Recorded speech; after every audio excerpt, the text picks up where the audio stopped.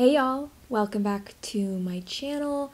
So today we're doing a very exciting video. This has been a long time coming, but I just wanted to make sure that I had my full thoughts together. I really put this product to the test because she's a pricey one, and I just wanted to make sure that I gave you as much helpful information for this video. So today we're going to be reviewing the Chantecaille Future Skin Tinted Moisturizer. I purchased this myself. I have been wanting to try this for years. I think I mentioned before, but I saw Rachel Talbot use this years and years ago, and I've wanted to try it ever since because it just looked so beautiful on her, and I've always just been really curious about this, and I love tinted moisturizers. So I picked it up. I've been testing it out for quite some time, and I'm ready to give you my full thoughts. So make sure you grab something to drink, grab a snack before we get into this video. I'll try and keep it short and sweet and to the point, but make sure you just grab something just to enjoy while you watch this video, and let's go ahead and get into it. Alright guys, so like I mentioned, we're talking about the Chantecaille Just Skin Tinted Moisturizer. So again, I purchased this myself. She's pricey. Let's go and get into all the nitty-gritty, the details, and then I'll show you how I apply it and what my final thoughts are. So this, again, is the Chantecaille Just Skin Tinted Moisturizer SPF 15. It is a mineral SPF. You are getting 1.7 ounces of product, which is quite a bit more than your standard foundation, so I think that's nice. It does have a very high price tag at a whopping $79. This is definitely the most expensive tinted moisturizer I think I've ever purchased.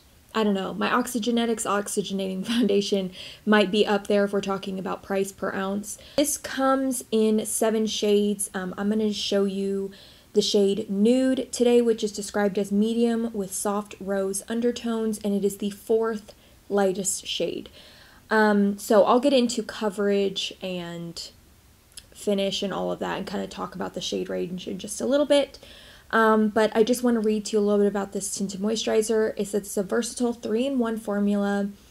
It's designed for men and women. It has skin smoothing coverage and sun protection. It contains a blend of thyme and butterfly bush extract that have powerful antioxidant benefits, and this is crafted in Japan. I will say, just with Chantecaille as a whole, this is a very luxury brand.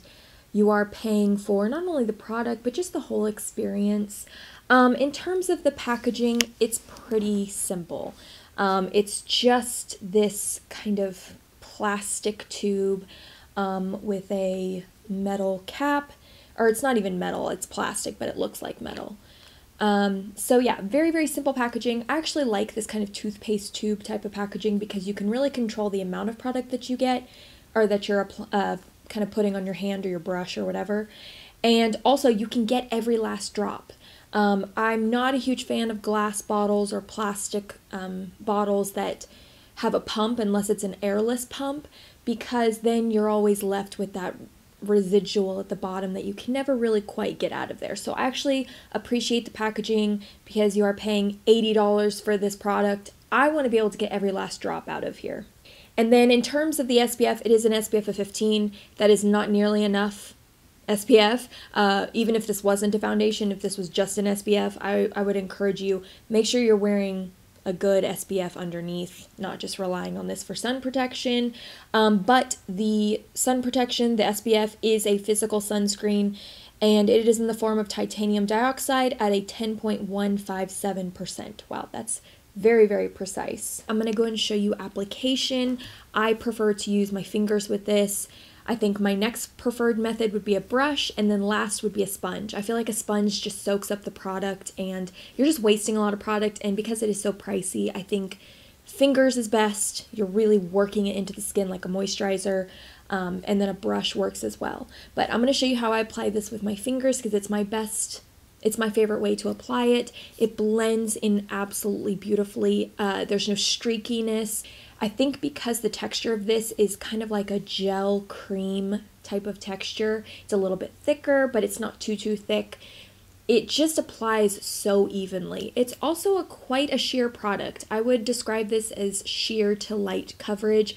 So with it being so sheer, you're not going to get as much of that kind of streakiness as you would with maybe like a medium to full coverage foundation. Upon for like one layer, one application, you're going to get about a sheer coverage. My freckles are still showing through, hyperpigmentation, blemishes, just any kind of spots on my face, everything's going to be showing. So this is not going to immediately cover everything up, but it does even out the complexion, takes down some redness, just honestly gives me exactly what I need from day to day. I don't like a lot of coverage.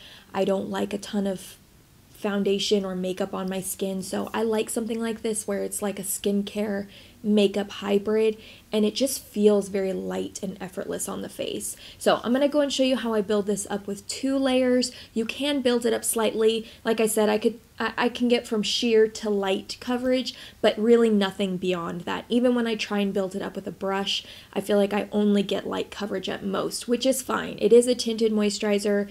That's kind of what you're paying for. Upon first application, it feels not so dewy. It actually feels a little bit more on like the satin matte side, but this is a pretty glowy product. Now, something to take into consideration, I've been using this for the past month. It's June. In Texas, we're, you know, in the low 90s all the way up to 100-degree weather on any given day. Just for now, in the weather that I am, this is really glowy. So when using this product, I actually prefer to use it with more of a mattifying powder, not too overly mattifying. I do have a drier skin type. I've noticed it's a little bit more normal. I definitely get a little bit more shiny through the T-zone, especially on my chin and my forehead. That's where I really see the glow really start to show through. So I've actually been preferring this with a more matte powder. Some of my favorites are the Danessa Myricks Evolution powder. This is fantastic. It's just one of my staples. The Ilia Soft Focus powder, this is amazing. This is quite mattifying as well. Very blurring. Honestly, these are kind of similar. The Danessa Myricks has a tint. This one doesn't. But yeah, I love both of those with this product. I feel like it keeps the shine to a little bit more of a manageable shine. It's not oily or greasy looking. And then I've also been loving the bareminerals Original Mineral Veil powder. This is their new press powder. And then I even love it with the Chantecaille Flower Power Perfect Blur Finishing Powder. This is one of my holy grail powders. This was in my last favorites video. I really, really enjoy this. It's a little bit more on the glowy side, but I think this is about as glowy of a powder as I can use with this tinted moisturizer at the moment. So with that being said, I do find that I do have to set my face. Again, just taking into consideration the weather that I'm in right now, the climate that I'm in, I do have to set this. It just looks so incredibly oily on my skin if I don't set it. I also feel like it just migrates across my face when I don't set it. When I set it with a powder, it stays locked in place. So, talked about the finish, we've talked about the coverage. I want to talk a little bit about the staying power. I think that's a little bit where this tinted moisturizer lacks. It's not the most long-wearing product like my Oxygenetics Oxygenating Foundation. That one is, even though it's a foundation, I would consider that kind of like a tinted moisturizer type of product. That is my most foolproof, long-wearing tinted moisturizer type of product. This one's not quite as long wearing. I do see that kind of in my smile lines, on my chin, like just, you know, those first areas where you start to see things kind of not look so great or to start to break up. That's, I really do get that with this, you know, after, I want to say like 5-6 hours. So it's not awful. It wears really well, but I do start to see it wearing away throughout the day.